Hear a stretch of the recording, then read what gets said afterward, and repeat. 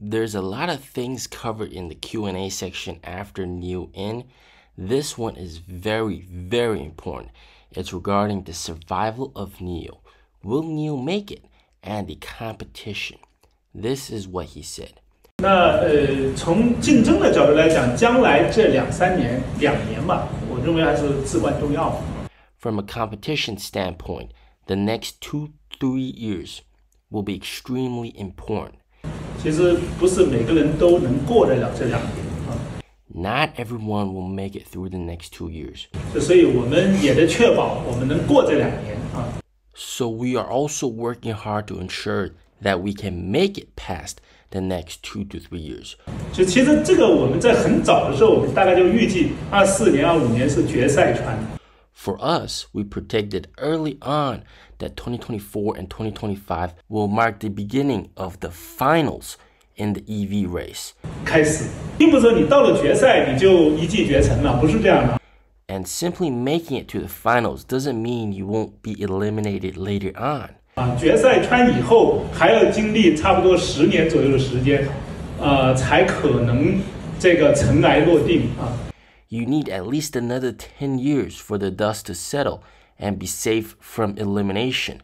也就是说，你问我说这个行业真正的终局是什么时候才能看清楚？我觉得32年到35年。So if you ask me for the auto market, what will the final form look like? I think 2032, 2035. 大概全球的汽车格局，企业之间的竞争格局，在那个时间点，你才可能看得清楚一些。Only until then can you really separate the losers from the winners, the competitors and the copycats. 所以这2-3年确实会非常残酷。So the next 2 to 3 years will be very brutal. 一方面，你不能把力气都用尽了。One aspect is to not use all your strength right now and completely exhaust ourselves.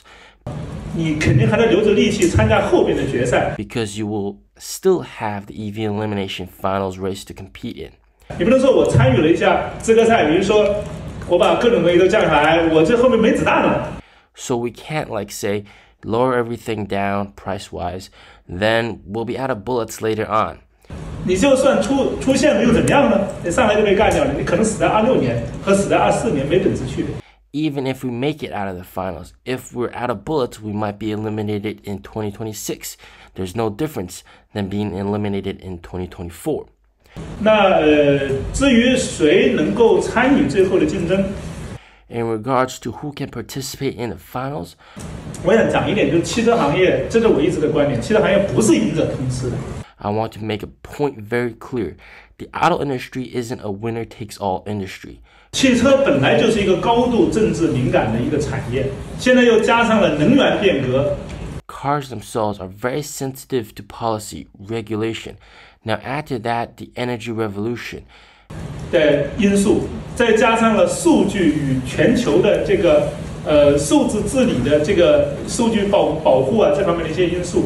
Add to that privacy concerns and data protection elements.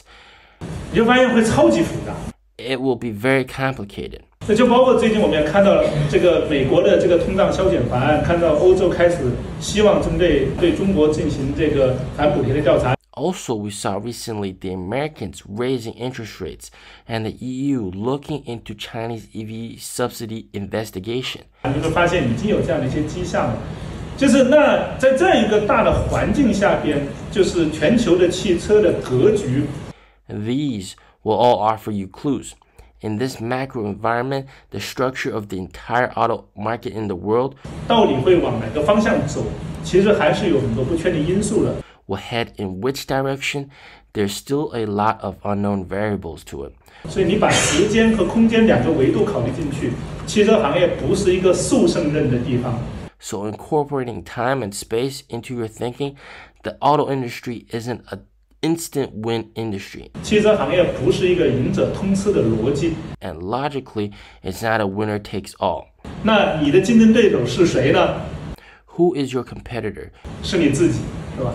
就你只要把你的产品做好，你的产品做对。Your competitor is yourself. As long as you make the product good, make it right. 你的体验做好，你的服务做好，你就会支持你的用户。make the experience better, service better. This will support your customer base. 是吧？你不需要去创造市场， You don't need to create your own market. 你就会有资深的用户。 You will have permanent customers. 你也不要期望有我没他啊。 And don't hope for there's only us and not them kind of situation. 这不是白刀子进红刀子出的。 This isn't a enter with a clean knife, leave with a red knife situation.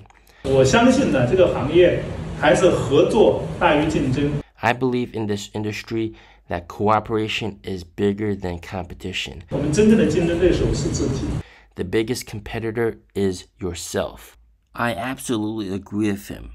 And the fact that he has everything mapped out and he's looking way ahead and he's saving the bullets for later on, this gives me a lot of confidence that NIO will for sure survive. Now, I can't say the same for a lot of other companies here in China because on the ground here in China, you're seeing a lot of EV companies already getting wiped out, pretty much gone. Some of the companies, Weltmeister is pretty much essentially gone.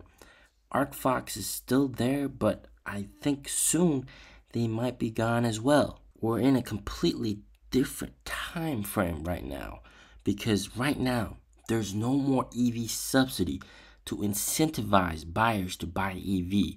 Instead, they're choosing hybrids and EREVs, those extended range EVs. And by 2026, 2027, there won't even be tax exemption incentives for people to buy EV. It will be an all-out just product-based competition for everybody. By then, people won't be buying your product because you don't have to pay taxes or there's a little subsidy for it. By then, it's do you have the best product? Do you have the best service? Are you better than the other guy? So from his perspective, focus on investing on yourselves to become the best will give you permanent customers. And I absolutely agree with that. A lot of NIO owners are pretty much stuck with NIO forever. They're not going to buy any other EV ever. The fact that he has everything mapped out and 10 steps ahead, this gives me tremendous confidence that after the dust settles, like he said, it's going to take a while, but after the dust settles, NIO will come out on top. Also, him mentioning that you can't just use all your bullets means that he still has a lot of bullets, a lot of ways to get more sales in the future. And that also gives me confidence that if things do turn even more harsher down the line, the economy-wise, and also just sales number-wise, then he will have the bullets to act accordingly. This is all very, very good and gives me confidence.